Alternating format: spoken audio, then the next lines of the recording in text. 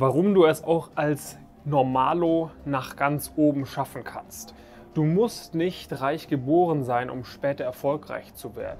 Du brauchst keine Eltern, die dir deine Praktika klären, um erfolgreiche Praktika zu bekommen. Du musst nicht ein Kind von irgendeinem Universitätsprofessor sein, um im Studium sehr gute Noten zu schreiben.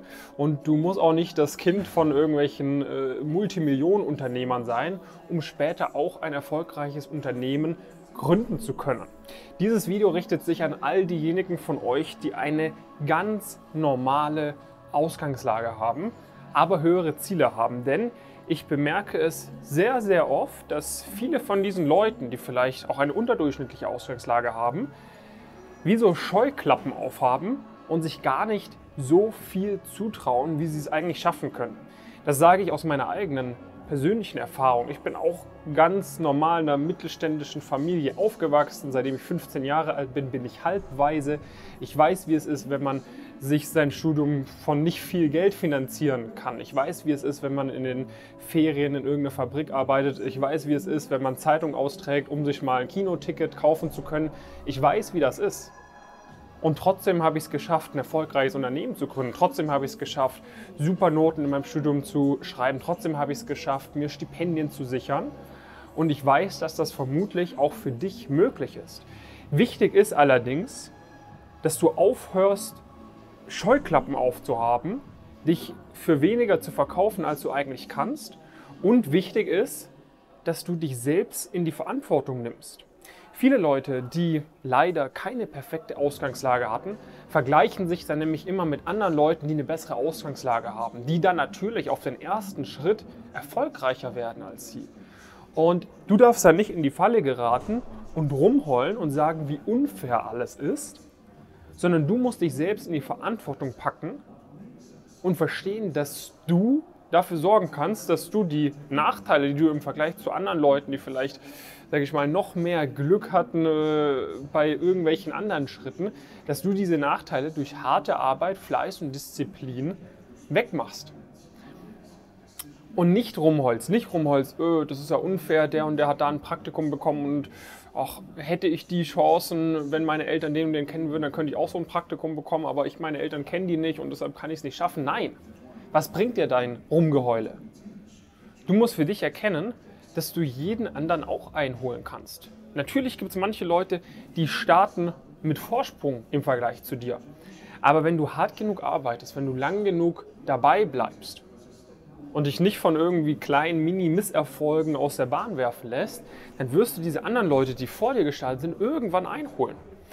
Und was dann das Interessante ist, die bewegen sich vielleicht mit dieser Geschwindigkeit voran und wenn du sie einholen willst, dann bewegst du dich offensichtlich mit einer deutlich schnelleren Geschwindigkeit als die anderen Leute voran. Und wenn du die dann einmal eingeholt hast und dein Arbeitspensum, dein Mindset so bleibt, wie es bisher in den letzten Jahren war, dann wirst du easy an den anderen Leuten auch vorbeiziehen können. Das fängt schon im Abitur an, geht dann über die Zeit vom Studium und wird sich allerspätestens im Arbeitsleben dann später zeigen. Vielleicht gibt es Leute, die hatten irgendwie bessere Karten als du, die haben vielleicht ein besseres Abitur geschrieben, sind dann an einer besseren Uni. Ja, die haben jetzt noch einen Vorsprung. Aber vielleicht schaffst du es, die Leute schon aufzuholen im Verlaufe des Studiums. Wie viele Leute haben wir bei uns im Coaching, wie viele Leute gibt es auch sonst außerhalb, die jetzt nicht an den 2, 3 Top-Elite-Unis in der DACH-Region studieren, die aber viel, viel bessere Praktika bekommen, als Leute, die, sage ich mal, mit dem goldenen Löffel im Mund geboren wurden, an diesen Elite-Privat-Unis für 50.000 Euro oder so studieren, die aber nicht so gute Praktika hinbekommen, weil sie sich einfach nicht so ins Zeug legen, weil sie auch nicht so ambitioniert sind vielleicht, weil sie irgendwie wissen, hey, ich habe immer das Rückfallbecken, ich kann mich immer auf das Geld von meinen Eltern verlassen. Und wenn du dann härter arbeitest, weil du hast nicht dieses Rückfangbecken, weil du weißt, ey, es liegt an mir, dass ich erfolgreich werde und dann härter arbeitest, dann kannst du diese Leute schon im Studium einholen. Easy machbar.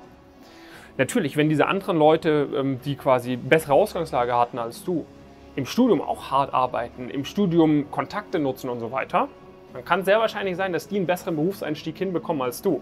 Ich meine, das sieht man ja, ne? Wenn man sich anschaut, wo die Leute von den Privatunis einsteigen versus wo die Leute von den staatlichen Unis einsteigen, da hat man da ja offensichtlich gewisse Vorteile an gewissen Unis und.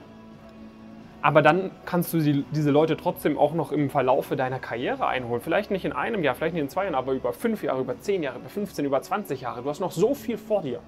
Wichtig ist, dass du dich nicht klein hältst, dass du nicht denkst, ja, du kannst nicht mehr erreichen, nur weil andere Leute gerade vor dir stehen. Ich denke mal, ich bin dafür ein halbwegs ordentliches Beispiel. Du findest auf unserer Webseite ganz viele Beispiele von Leuten, die ebenfalls mit einer ganz normalen Ausgangslage gestartet sind und jetzt schon richtig weit oben mitspielen. Und wenn diese Leute weiterhin so Gas geben, dann werden sie ganz, ganz viele andere Leute, die deutlich weiter als sie waren, als sie gestartet waren, werden sie an diesen Leuten vorbeiziehen. Und das möchte ich gerne auch für dich hinbekommen.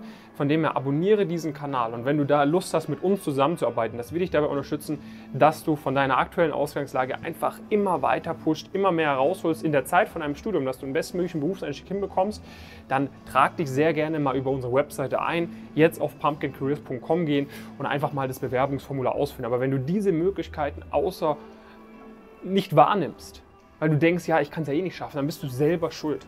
Dann bist du einfach selber schuld, weil es gibt die Möglichkeit, mit einer normalen Ausgangslage, mit einer unterdurchschnittlichen Ausgangslage super erfolgreich später im Berufsleben zu werden.